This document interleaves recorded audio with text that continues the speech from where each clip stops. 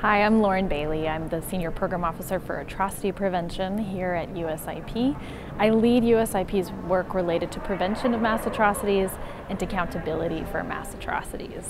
I focus a lot on the role that criminal justice actors play in preventing and responding to mass atrocities, either by engaging in preventive interventions to keep mass atrocities from happening or to investigate and prosecute mass atrocity crimes.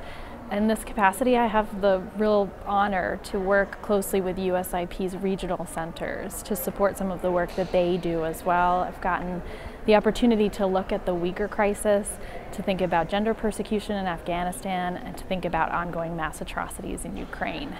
I am a lawyer by background, and I spent the decade before coming to USIP supporting human rights documentation programs and transitional justice programs with an NGO.